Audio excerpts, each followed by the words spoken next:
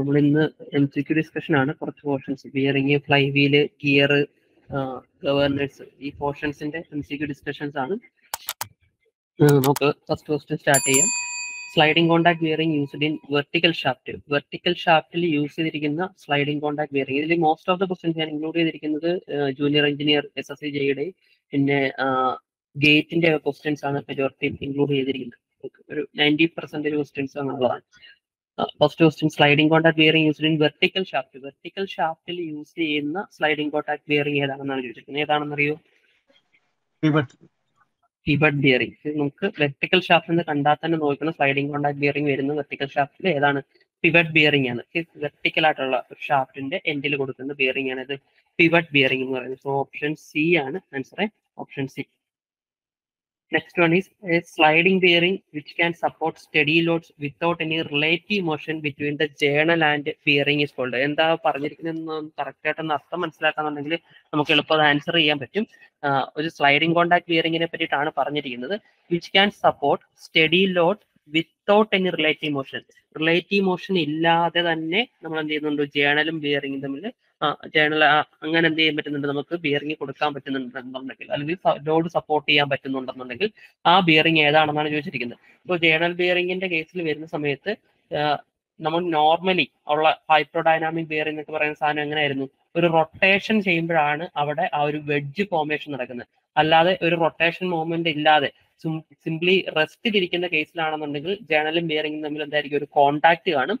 അത് ആ കോണ്ടാക്ട് മാറുന്ന എപ്പോഴായിരുന്നു? അത് റൊട്ടേറ്റ് ചെയ്യുമ്പോഴാണ്. അങ്ങനെയുള്ള ബിയറിംഗ് നമ്മൾ പറയുന്നത് ഹൈഡ്രോഡൈനാമിക്. റൊട്ടേഷൻ ഉണ്ടാകുന്ന സമയത്ത് ആ ലൂബ്രിക്കേഷൻ അതിന് ഇടയ്ക്കോട്ട് വെഡ്ജ് ഷേപ്പിൽ വരികയും ബിയറിംഗിന്റെ ഫംഗ്ഷൻ എക്സിസ്റ്റ് ചെയ്യുകയും ചെയ്യുന്നതിനെയാണ് നമ്മൾ ഹൈഡ്രോഡൈനാമിക് ബിയറിംഗ്. പക്ഷേ ഈ ക്വസ്റ്റ്യൻ ചോദിച്ചിരിക്കുന്നത് എന്താ? വിത്തൗട്ട് റിലേറ്റീവ് മോഷൻ, അതായത് റൊട്ടേഷൻ ഒന്നും ഇല്ലാതെ തന്നെ നമുക്ക് എന്ത് കിട്ടണം? ബിയറിംഗിന്റെ ആക്ഷൻ കിട്ടണം, അല്ലെങ്കിൽ ലോഡ് സപ്പോർട്ട് ചെയ്യണം. അങ്ങനെയുള്ള ബിയറിംഗ് ഏതാണെന്നാണ് ചോദിച്ചിരിക്കുന്നത്. സോ റൊട്ടേഷൻ ഇല്ലാതെ ഉള്ള ജേണൽ ബിയറിംഗിനകത്ത് ഏതായിരുന്നു റൊട്ടേഷൻ ഇല്ലാതെ തന്നെ ബിയറിംഗ് ആക്ഷൻ തരുന്നത്?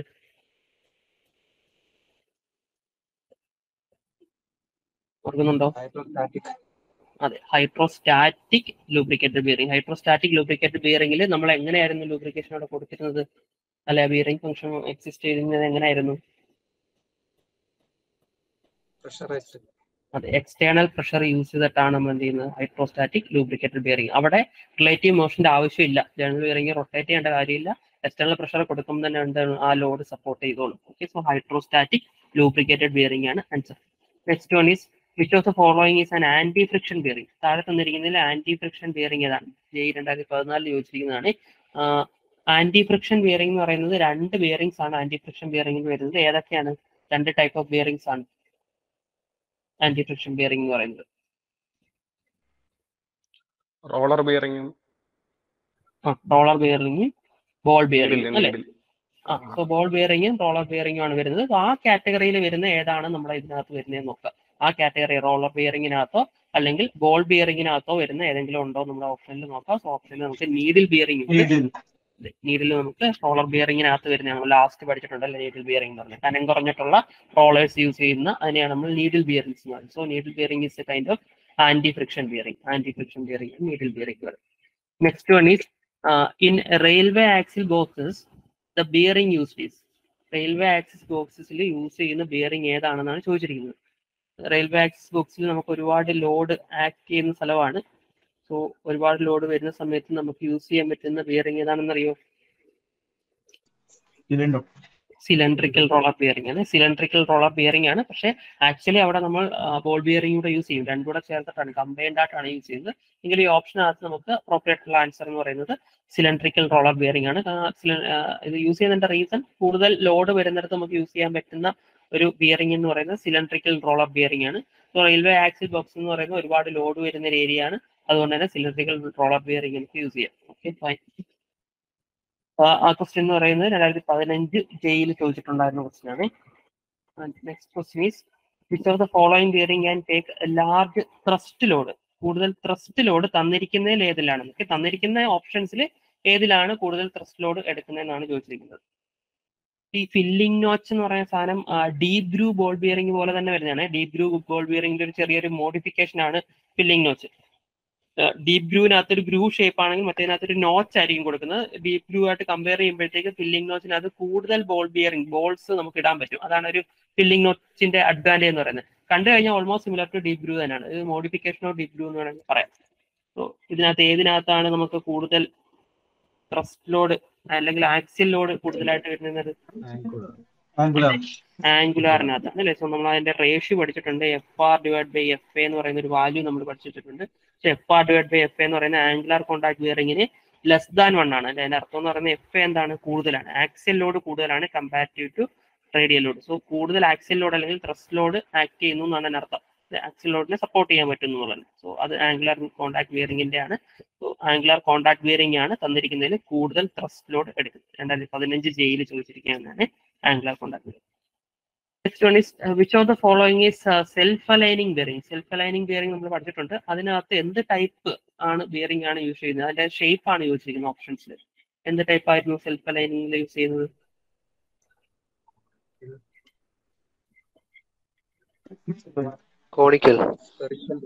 സ്പെറിക്കൽ ടൈപ്പ് ആണ് എന്ത് ചെയ്യുന്നത്? നമ്മൾ self aligning ball bearing self aligning ബിയറിംഗിനകത്ത് use ചെയ്യുന്ന ബിയറിംഗ് എന്ന് പറയുന്നത് സ്പെറിക്കൽ ഷേപ്പ്. അതായത് ബോൾസ് ആണ് നമുക്ക് യൂസ് ചെയ്യുന്നത്. സെൽഫ് അലൈനിങ് ബിയറിംഗിനകത്ത് ബോൾസ് ആണ് യൂസ് ചെയ്യുന്നത്. സോ സ്പെറിക്കൽ ഷേപ്പ് ആണ് എന്തിനകത്ത്? സെൽഫ് അലൈനിങ് ബിയറിംഗിനകത്ത് യൂസ് ചെയ്യുന്നത്. ജെയ് 2017 ചോദിച്ചിട്ടുള്ളതാണ്. അടുത്ത ക്വസ്റ്റ്യൻ എന്ന് പറയുന്നത് the most suitable bearing four carrying very heavy lords with slow speed. ചെറിയ സ്പീഡിൽ വലിയ ലോഡ് ആക്ട് ചെയ്യുന്നതിന് സപ്പോർട്ട് ചെയ്യുന്ന ബിയറിംഗ് ഏതാണ്? വായിച്ചു നോക്കുന്നുണ്ടെങ്കിൽ ഏകദേശം ഐഡിയ കിട്ടും നമുക്ക്.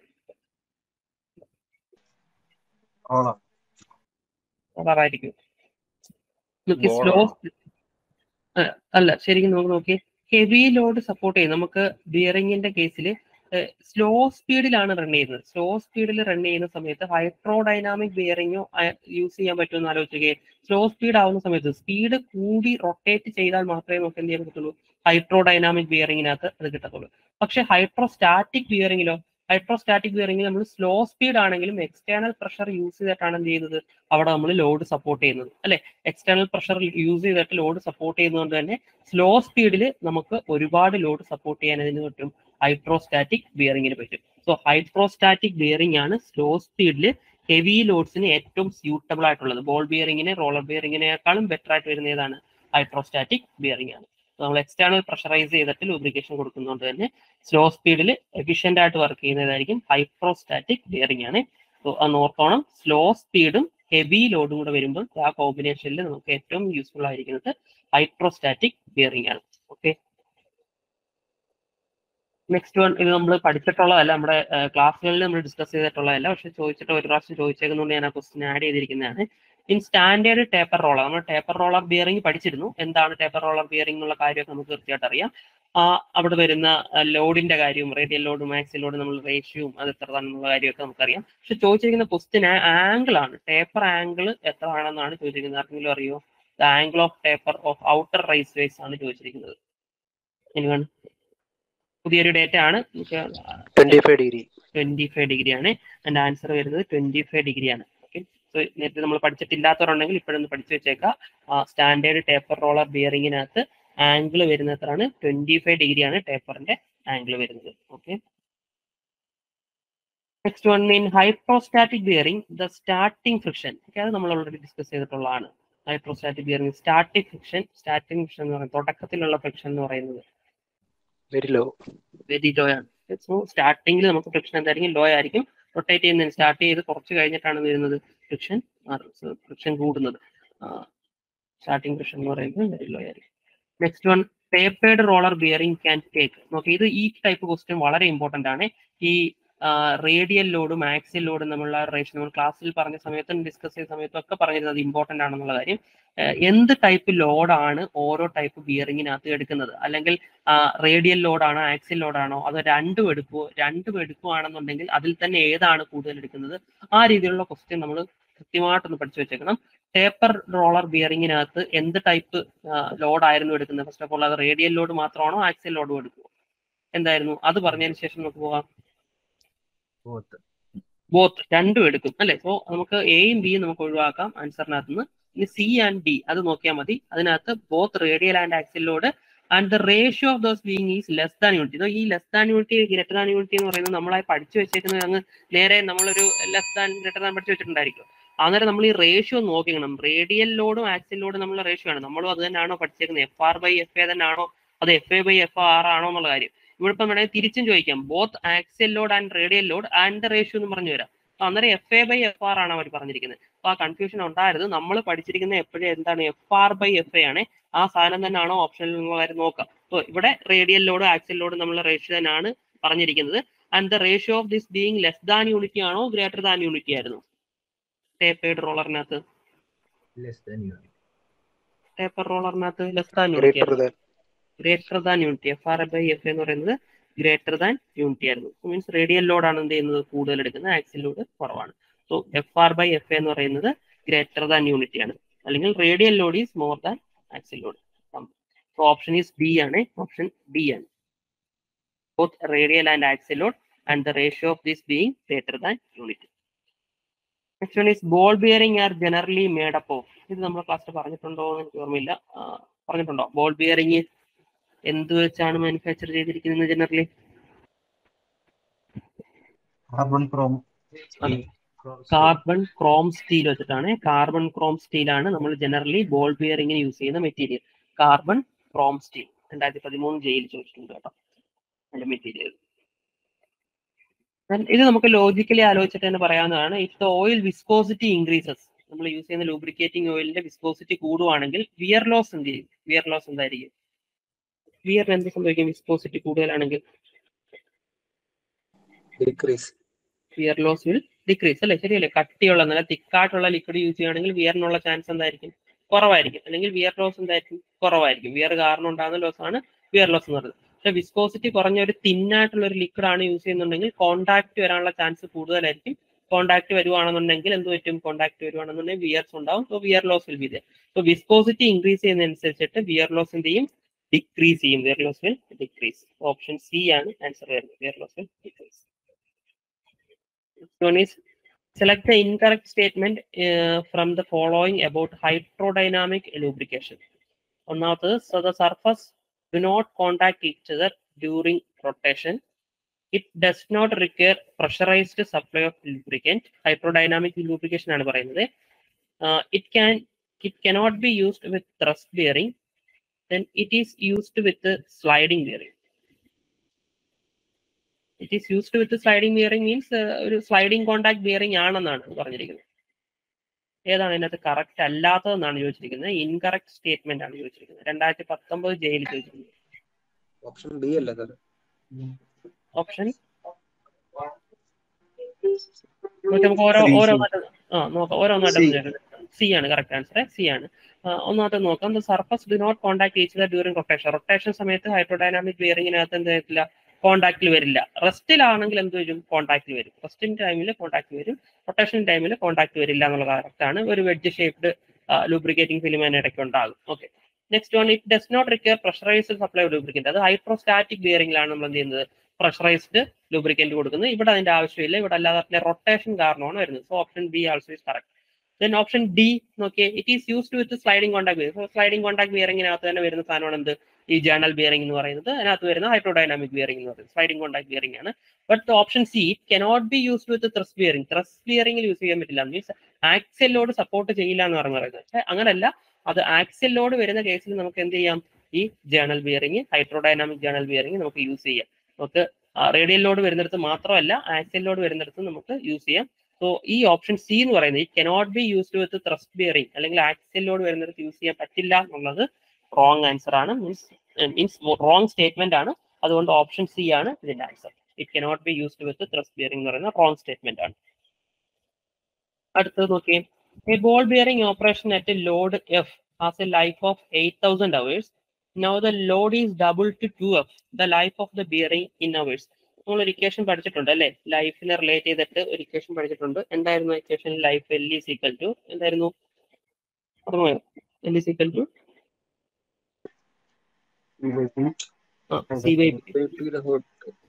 അതെ, C/P the whole raised to n അല്ലെ? C എന്ന് പറയുന്ന ലോഡ് കപ്പാസിറ്റി ആണ്. And T is the load. ശരിയല്ലേ? C is the load capacity. c/p the whole raised to n. ഇതിനകത്ത് n-ന്റെ വാല്യൂ എങ്ങനെയായിരുന്നു വേരി ചെയ്യുന്നത്? ബോൾ ബിയറിംഗ് ആണെന്നുണ്ടെങ്കിൽ n-ന്റെ വാല്യൂ 3ഉം ആൻഡ് റോളർ ബിയറിംഗ് ആണെന്നുണ്ടെങ്കിൽ n-ന്റെ വാല്യൂ 10/3 ആണ്. സോ ഇവിടെ നമുക്ക് തന്നിരിക്കുന്നത് ആദ്യമേ ബോൾ ബിയറിംഗ് ആണോ roller bearing? Okay, ball bearing ആണ് അല്ലെ. സോ ബോൾ ബിയറിംഗ് ആണ്. സോ ഇക്വേഷൻ നമുക്ക് c/p the whole raised to 3 നിങ്ങൾ എഴുതാം. ഇതാണ് തന്നിരിക്കുന്നത്. ഇനി ചോദിച്ചിരിക്കുന്നത് ലോഡ് ഡബിൾ ആക്കുന്നു. സോ ഇവിടെ ഇവര് എഫ് എന്നാണ് കൊടുത്തിരിക്കുന്നത്. ഓക്കെ, നമുക്ക് ഇവിടെ c/p എന്നുള്ള മാറ്റി c/f എന്നാക്കിക്കാം, അല്ലെങ്കിൽ ക്വസ്റ്റിനകത്ത് p എന്നാക്കിയാലും മതി. Okay fine. So c/f the whole raised to 3 എന്നാണ്. സോ നമ്മൾ എന്താ ചെയ്യുന്നത്? എഫ് ഡബിൾ ആക്കി 2f ആക്കുന്നു. സോ എഫ് ഡബിൾ ആക്കി 2f ആക്കുമ്പോഴേ നമുക്ക് എങ്ങനെ എഴുതാം? 1/2³ എന്താവും? 8. 1/8 into c/f the whole cube എന്ന് എഴുതാം. ശരിയല്ലേ? So c/f the whole cube ആയിരുന്നു നമ്മുടെ L എന്ന് പറയുന്നത്. സോ L/8 ടൈംസ് ആകും. L/8 ടൈംസ് ആകും. സോ L ആദ്യമേ തന്നിട്ടുണ്ട്, എത്രയാണ്? 8000 അവേഴ്സ് ആണ്. സോ L/8 അവേഴ്സ് എന്ന് പറയുമ്പോൾ എത്ര ആയിരിക്കും ആൻസർ വരുന്നത്? 8000 ഡിവൈഡ് ബൈ 8 എന്ന് പറയുന്നത് 1000. മനസ്സിലായ? ആർക്കെങ്കിലും ഡൗട്ട് ഉണ്ടോ അതിനകത്ത്? L = c/f the whole raised to 3 എന്നായിരുന്നു. 3 എടുത്തതിന്റെ റീസൺ എന്ന് പറയുന്നത് ബോൾ ബിയറിംഗ് ആയതുകൊണ്ടാണ്. ഇനി അത് ഡബിൾ ആക്കുവാണ്. ആ എഫ് എന്ത് ചെയ്തു? 2f ആക്കി. സോ 1/2 the whole cube 1/8 ഞാൻ ഇവിടെ എടുത്തു. ബാക്കി c/f the whole cube ഉണ്ട്. അതെന്ന് പറയുന്നത് L ആണ്. നമുക്ക് തന്നിരിക്കുന്ന L 8000 ആണ്. സോ 8000 ഡിവൈഡ് ബൈ 8 എന്ന് പറയുന്നത് 1000 ആണ് നമുക്ക് ആൻസർ വരുന്നത്. സോ ലോഡ് കൂടുമ്പോൾ തന്നെ നമുക്ക് എന്ത് ചെയ്യും? അത് റെഡ്യൂസ് ചെയ്യും. അത് എത്രത്തോളം റെഡ്യൂസ് ചെയ്യും എന്നുള്ളതാണ്. നമുക്ക് ലോജിക്കലി ആലോചിക്കുമ്പോൾ തന്നെ മനസ്സിലാവും. ലോഡ് ഇൻക്രീസ് ചെയ്യുകയാണെന്നുണ്ടെങ്കിൽ ബിയറിംഗിന്റെ ലൈഫ് എന്ത് ചെയ്യും? ഡെഫിനറ്റ്ലി കുറയും. അത് എങ്ങനെയാണ്, എങ്ങനെ പ്രൊപ്പോർഷണൽ ആയിട്ടാണ് കുറയുന്നുള്ളത്? ഇരട്ടി ആകുവാണോ, പകുതി ആകുവാണോ, അതോ 1/4 ആകുവാണോ എന്നുള്ള കാര്യമൊക്കെയാണ് നമുക്ക് അറിയേണ്ടത്. അത് ഈ ഇക്വേഷൻ യൂസ് ചെയ്തിട്ട് നമുക്ക് കണ്ടുപിടിക്കാം. സോ ഓപ്ഷനിൽ ഇപ്പം നിങ്ങൾക്ക് ഒരു ഓപ്ഷൻ ഇങ്ങനെയാണ് തന്നിരിക്കുന്നത്: 1000, 6000 വരാൻ 10,000 ആൻഡ് 12,000, ഇവിടെ ഒരു 8,000.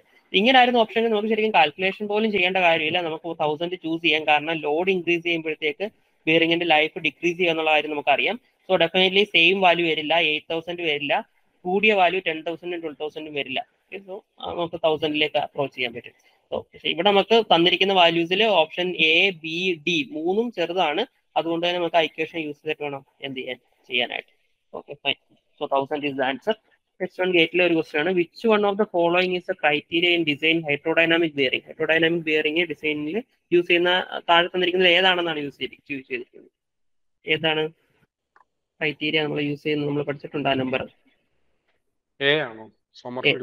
സോമർഫീൽഡ് നമ്പർ ആണ്. ഡിസൈൻ ചെയ്യുന്ന സമയത്ത്, ഹൈഡ്രോഡൈനാമിക് ഡിസൈൻ ചെയ്യുന്ന സമയത്ത്, ബിയറിംഗ് ഡിസൈൻ ചെയ്യുന്ന സമയത്ത് നമ്മൾ എടുക്കുന്ന ക്രൈറ്റീരിയ എന്ന് പറയുന്നത് സോമർഫീൽഡ് നമ്പർ ആണ്. നമുക്ക് ഡിസൈൻ ഒന്നും ഡീറ്റെയിൽ ആയിട്ടൊന്നും വേണ്ട.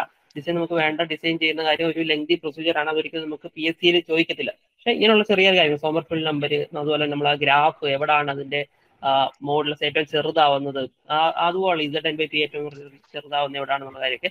അപ്പോൾ ഈ കാര്യം അറിഞ്ഞെങ്കിൽ സോമർഫീൽഡ് നമ്പർ എന്തായിരുന്നു? ഇക്വേഷൻ ഓർക്കുന്നുണ്ട് സോമർഫീൽഡ് നമ്പറിന്റെ? Z/P into I think D/C the whole square അല്ലേ? ഇതായിരുന്നു ഇക്വേഷൻ. സോമർഫീൽഡ് നമ്പറിന്റെ ഇക്വേഷൻ ഇതാണ്. Z/P into D/C the whole square എന്നാണ് സോമർഫീൽഡ് നമ്പർ വരുന്നത്. സോ സോമർഫീൽഡ് നമ്പർ ആണ് ഹൈഡ്രോഡൈനാമിക് ബിയറിന്റെ ഡിസൈനിലുള്ള ക്രൈറ്റീരിയ. ദെൻ ഗിയറിനകത്ത് വരുന്ന ഒരു question: what is the അഡൻഡം of A സൈക്ലോയിഡൽ gear tooth? സൈക്ലോയിഡൽ gear ടൂത്തിന്റെ അഡൻഡം എന്ത് ഷേപ്പിലാണ്? 2015 ജയിൽ ചോദിച്ചാണ്. ഓർക്കുന്നുണ്ടോ? നമ്മൾ ക്ലാസ്സിൽ ഡിസ്കസ് ചെയ്തിട്ടുള്ളതാണ്. അതെ, എപ്പിസൈക്ലോയിഡ്. നമുക്കത് ഈ പിച്ചിന്റെ ഇതിന്റെ മുകളിലേക്ക് നോക്കുകയാണെങ്കിൽ, പിച്ച് സർക്കിളിന്റെ മുകളിലേക്ക് നോക്കുകയാണെങ്കിൽ എപ്പിസൈക്ലോയിഡ് ഷേപ്പും, താഴെ എന്തായിരുന്നു താഴത്തെ ഷേപ്പ്? ഹൈപ്പോസൈക്ലോയിഡ്. സോ പിച്ച് സർക്കിളിന് മുകളിലുള്ള അഡൻഡം പോർഷൻ എപ്പിസൈക്ലോയിഡ് ഷേപ്പിലും താഴെയുള്ള ഡിഡൻഡം പോർഷൻ ഹൈപ്പോസൈക്ലോയിഡ് ഷേപ്പിലും ആയിരിക്കും ഇതിലിരിക്കുന്നത്, cycloid gear ടൂത്തിലിരിക്കുന്നത്. So here the answer is epicycloid. ചോദിച്ചിരിക്കുന്നത് അഡൻഡത്തിന്റെ ഷേപ്പാണ്, അതുകൊണ്ട് എപ്പിസൈക്ലോയിഡ് ആണ്. Next one is: which type of gear will be used for non-parallel and non-intersecting shaft? അടുത്ത ശനിയാഴ്ച ഓക്കെ, non-parallel non-intersecting ഷാഫ്റ്റിന് യൂസ് ചെയ്യുന്നത്. Okay, helical gear അല്ല.